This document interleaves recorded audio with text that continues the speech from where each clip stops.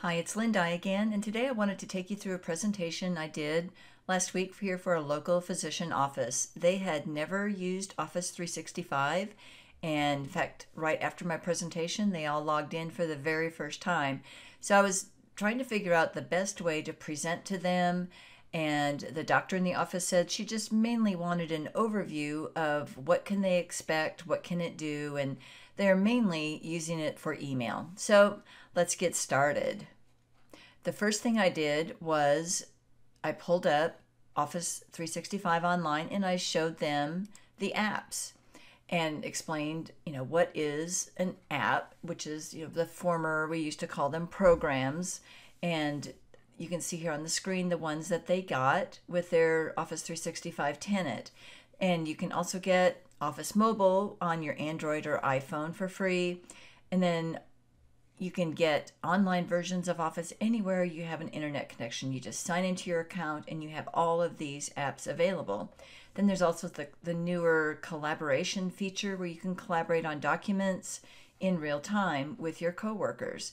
And in this group, 4 of them had Office on their laptops and the other 4 just had Office, the online Office. So, and I also took a few minutes to explain to them the difference between Office 365 Home and Office 365. Like, for example, I've got an Office 365 Home subscription that I use on home computers and I share with family members.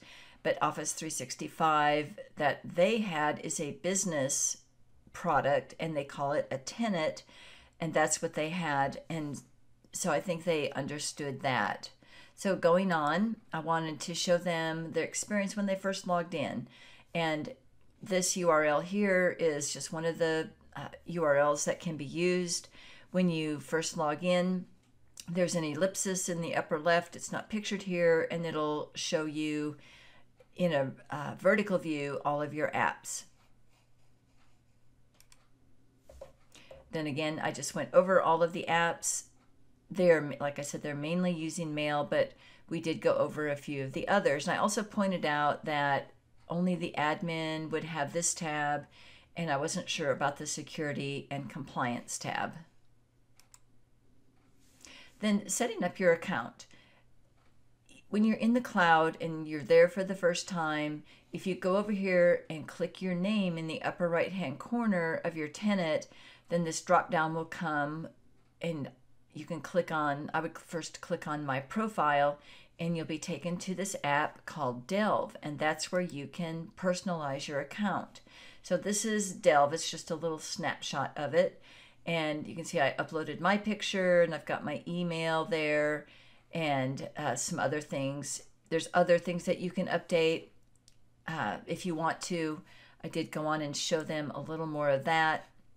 And that's mainly for, I told them, probably for larger companies where people, not everybody knew each other, and they maybe wanted to put more information in there about what they do so people could find them if they needed to more quickly. And I also pointed out you can make things private and you can choose to make some things public. Another thing you can do is personalize your theme when you first start, when you log in. And again, you click on the My Account, all of these themes. And at the same time, down here, you can see that you can choose a start page and be sure that you save your changes. The next thing I advised them was to personalize their Office documents. And this will only apply to people who have Office on the desktop. And when you sign in, click on the file, and then you'll see this view, which is called a backstage view. And you want to enter in, you can put a photo in here, and you also want to sign, of course, then you'll be signing in with your Office 365 account. And you can also sign in with a regular personal account if you want to. It's up to you. The next, what you can do, you'll be able, after this is set up and you've been using it for a little while, you'll be able to see some documents, recent documents you've worked on. And this, I'm in PowerPoint here, and so I'm looking at some of the recent PowerPoint documents. And another thing I said would be a great thing to do is adding places in the back end of Office, and that's also with the File menu. And when you're there, you can click Add a Place and add your OneDrive and SharePoint locations. You may have to sign in depending which account you're signed into, and then you'll be able to save your documents to these locations. You can see I've got them set up here, and it saves you time. Your folders will appear, and it's just a great way and a time saver. The next, we just took a brief look at some of the newer things that I thought they might eventually want to use. One of them is Microsoft Teams, and it's a collaborative tool where you can aggregate all your files and projects that you're using for a certain project. It's shared workspace. You can chat in there, you can work on documents in there, and there's a calendar in there. And then we went on to OneDrive for Business, and I explained that OneDrive is your personal place to put your business files that you don't need to share with anybody else. And you can upload files and folders of just about any type. These are some of them right here. And you can upload them in the cloud when you first start, so you can start your sync process, but then later on you can use Windows Explorer. Here's another look at, here's my OneDrive and SharePoint on my Windows Explorer, and then here's a look at what it looks like in the cloud.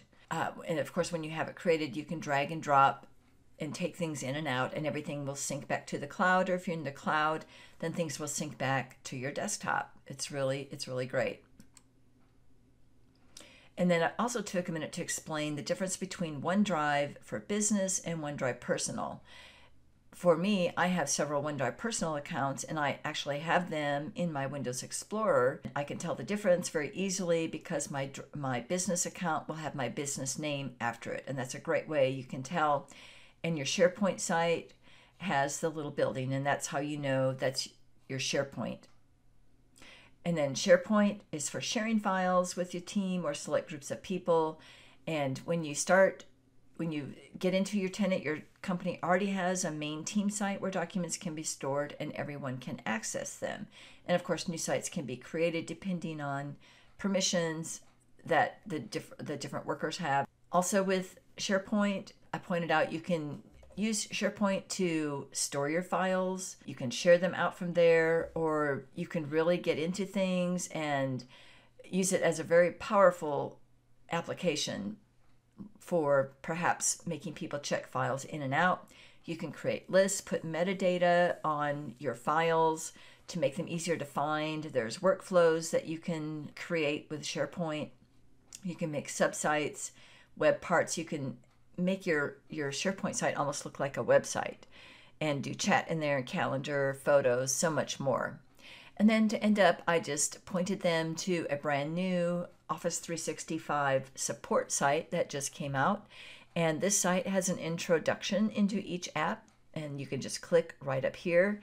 They have cheat sheets, downloads, PDFs, infographics, quick start guides, and links to more training all right here. If you've never tried out Office 365, you can do a trial for free, but overview will give you some ideas of what it can do, and maybe you'll want to investigate it for yourself. Thanks so much, and please consider subscribing to my YouTube channel. Just go to YouTube and search for my name, Lynn Dye.